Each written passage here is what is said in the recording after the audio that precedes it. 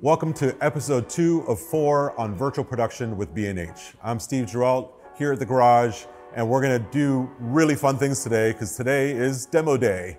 We actually get to break down for you how this all works. And we're gonna try to keep it as simple as possible because this could get really complicated really quickly. So there's a lot of technology here, but at the end of the day, remember, we're only doing this for one reason, and that's to tell stories, right? So step 1 to this process, no matter what you have going on, is what do you want to create and why? For us, today is about garage water. We want to talk just about it in real life. You know, this is once again a demo just to kind of give you an idea. And it's also a great candidate for virtual production, right? Because we have this beautiful thing called reflection and refraction that happens with liquids, where it reflects everything that happens behind it in the scene, and that's really hard to fake. Our story is going to involve the camera moving around. I'm gonna be in the scene and I'm gonna be enjoying water. It's gonna be really fun. For this, we chose this beautiful airport. We love it.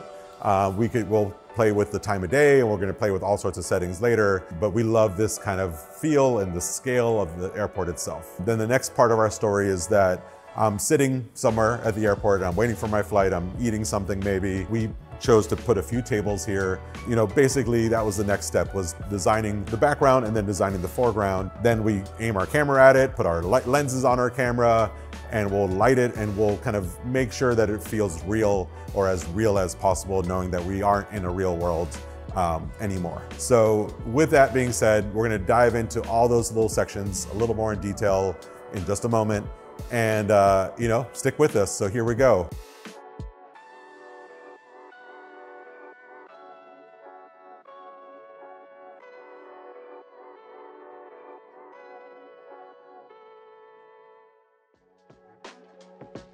So let's talk about lighting inside the Unreal scene itself. As you see here in the Unreal scene, we have all the control over the lighting. As we kind of scrub through our scene, we could change the light angle, we could change the clouds, we could change the time of day. So even the light is coming down lower, it's gonna become like more of a sunset-y time, and we're like, whoa, we could get this like beautiful magic hour and we could stay there all day long if we want, right? Like this is the scene we want to capture, and maybe our whole feature film revolves around this one magic, beautiful moment. The lighting in the foreground we would tweak to make sure that they all tie together perfectly. But the control is infinite, basically, in Unreal as far as where your sun is, what the time of day is, the warmth, the texture, all those things. So it's pretty awesome and something for you to play with. Let's talk about robots and what's called motion control.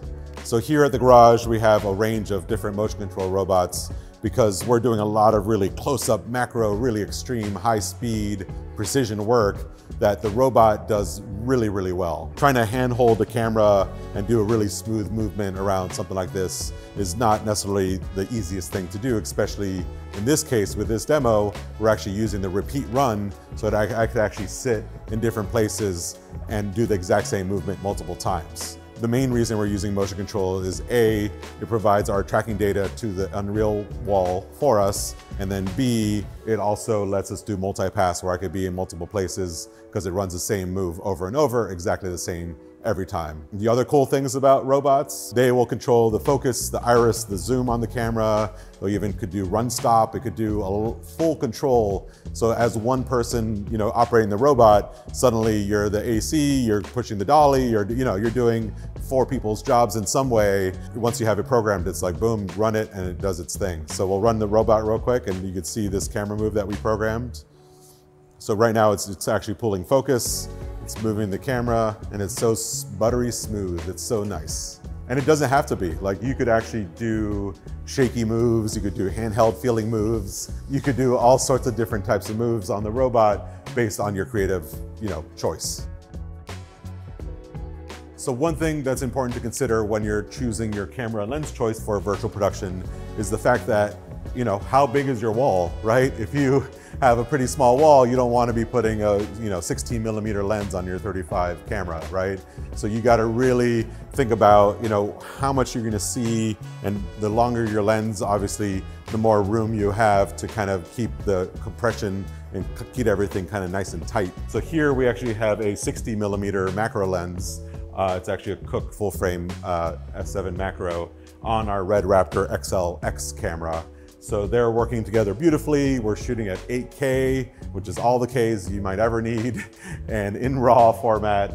But with that, the RAW format is really great because it lets us have a little room for color grading later as well, as we'll show you in the last episode, so that really want to be able to modify the color just as if we were at a real location and you want to kind of maybe richen the blues in the sky or things like that. Then let's talk about f-stop for a second. So if we're at f16 on the lens, chances are everything's going to be pretty sharp, and we run into the problem of getting moire on the wall. Moire it's when two patterns, which in this case is the pattern of the sensor, so all the little dots that make up your digital sensor and all the little dots that make up the LED wall line up and kind of like intermingle. You'll see it actually with window shades sometimes that have a really tight pattern, that you'll get all these like swirly movements and overlay patterns. Moire is not a good thing, and it is truly something you have to fight in virtual production sometimes, especially for working really close to the wall. Things to get rid of moire is basically lower f-stop, shooting at 2, 2.8, f4, being a little further away from the wall with your subject. So, just here I'm about 8, 10 feet away from the wall versus being 4 feet away from the wall. Obviously, if I'm trying to get a full length portrait and my wall's not that big, those are things that you need to weigh and decide if working in a virtual production environment actually makes sense or not for the shot you're trying to capture. It's really all about giving you the most amount of flexibility and also, to keep you within the bounds of the size of your wall and the amount of movement you want to do with the camera. In this particular situation, we chose the Red Raptor XL X camera. They love X's in their name because it has these amazing features. Number one, global shutter. Most shutters out there are rolling shutters, so they actually read out your sensor and make the image by making a bunch of lines that kind of scan together, versus a global shutter actually shoots the whole wall all at one moment in time, because in this case, the wall is also a form of a rolling shutter where it actually is displaying the image on the wall also as a rolling shutter. So there's the chances that those two rolling things will be out of sync with each other, and you'll get what's called tearing, where when you tilt up and down sometimes that you'll actually see the lines that are falling apart on the wall because it's not refreshing fast enough. So a global shutter camera is really great for that, because as long as you sync it up right at that one moment, like boom, you got it, no matter what you're doing with the camera movement itself. This also specifically has what's called the phantom track capabilities, which we'll go over a little bit later, which lets you see two different scenes simultaneously, which is like mind-blowing. And then when considering the Red XL versus the regular Raptor, the thing for us as big professionals that have lots of people on set, we need lots of video feeds and connections and time code and all this stuff, is it has all these ports built into it that make it really easiest to connect tons of cables into the camera. And obviously, since we have it on a robot, we're less worried about the weight of the camera itself. All right, so warning, this might hurt your brain a little bit because it's kind of a crazy idea right here. So let's talk about phantom track. Phantom track is Red's terminology for the camera's ability to capture two simultaneous video feeds of two different things happening at the same time.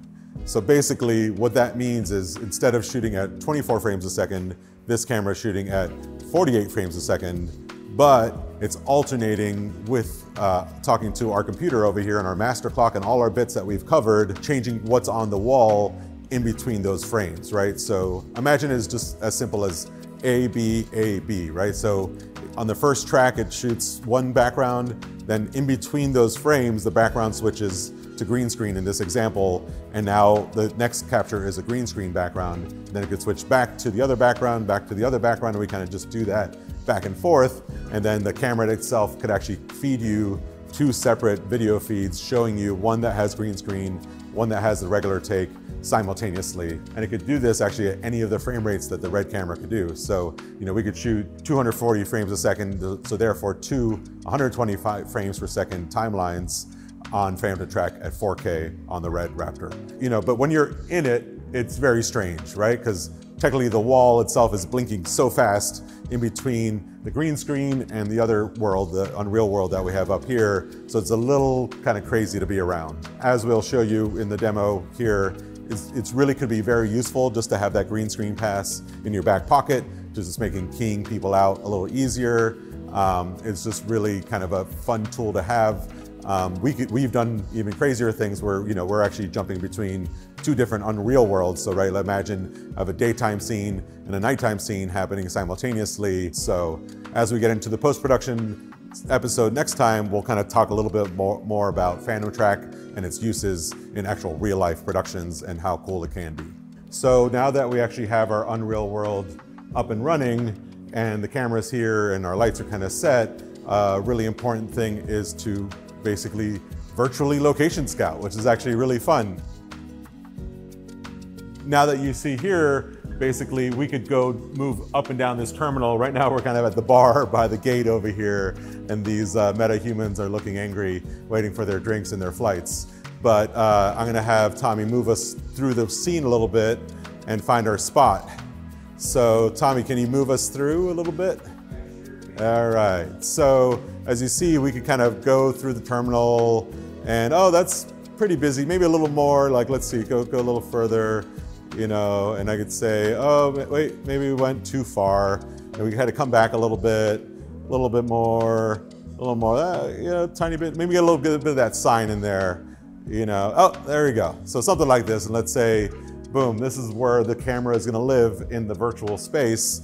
And now I can move around my foreground production design to kind of tie these things together. So, as we mentioned, this is the idea is this is you're sitting, eating a snack, having a drink before you get on your flight and you're waiting at the airport. So we could arrange the tables and chairs and lamps to fill that frame appropriately. That is everything that goes into a scene. And this is actual physical production design, and there's also what's called the virtual art department, or VAD for short. Our actual production designer, I'll have a conversation with them and say, hey, we need layers of depth so that it feels really authentic, right? Because the real world has all sorts of layers of stuff happening. If it was just me standing or sitting at one chair in front of the wall, it wouldn't have the same impact as having multiple layers of chairs, multiple layers of lamps, even this little tree over here for fun. Just to add as much extra to the scene itself. So it's something really important to consider. In the ideal world, I love to have one layer, if possible, ahead of the featured item, talent, whatever it is, and at least one layer behind them in the real world, and then obviously more layers inside the virtual world to make sure you have lots of layers of parallax, and that's really going to give you a lot of impact as you start moving the camera, even just the slightest bit. So production department, virtual art department, all have to come together when you're planning a shoot to plan what our location is going to look like. Because remember, none of this is real except for, these tables. I am programming the focus on the robot. We already went through and programmed the move itself. And after you do the move itself, you go back in and you do your fine focus to make sure that your focus pulls happen exactly what you want them to happen. And we are shooting at f4 on this lens, and it's a 60 macro, so there's not a whole lot of room for focus fall off, especially how tight we are. So that's where I'm very thankful to have robots that pull my focus for me very, very accurately. And then for this demo, we're going to be doing day and night at the airport simultaneously. We'll basically be using the ghost frame feature, Phantom Track on the red, and going between day and night on the wall.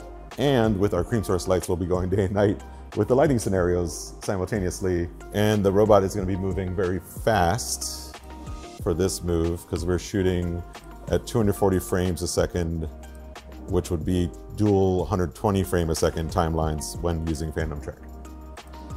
All right, robot moves fast.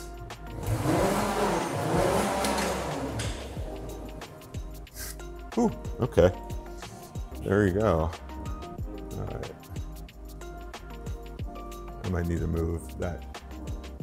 Well, yeah, or if I open up the stop to 2.8, I think it might be enough, but you could see it really big, the grid of the, yeah, it's actually not even more, it's just the pixel. You could actually see the grid of pixels right there. Eventually we start moving. Oh yeah, I see the plane moving, so here we go. Oh boy, a little shaky. You know, stabilization. The focus looked good there. Yeah, the Unreal World if we have to render out, so that's gonna be better. That feels good there. And there you are. All right, roll camera. Yep.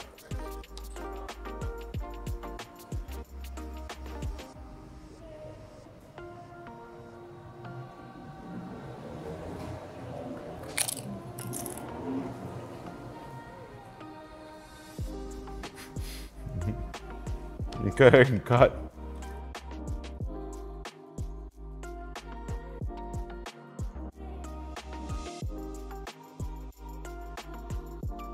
Let's do one more like that first. Roll camera. And action.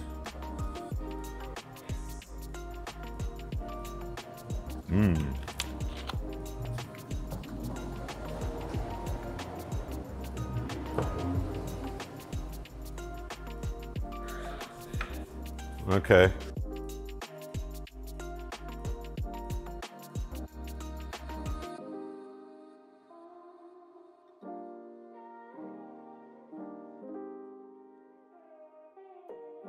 So that was fun, right? I hope you enjoyed the demo and we broke down as much as we could for you in the short period of time that we have.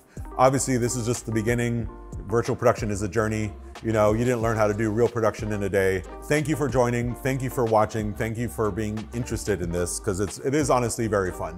And there's a lot of possibilities for the right filmmakers to leverage this tool to tell really great stories. So look out for the next episode where we're gonna go into image-based lighting, IBL, and it's gonna be a lot of fun. We're really gonna break down the lighting here in detail and show you the power of image-based lighting and how controllable it is. And then after that, there'll be one more and our little journey together will be over. But you know, we still have a few more weeks together, so I look forward to seeing you next time.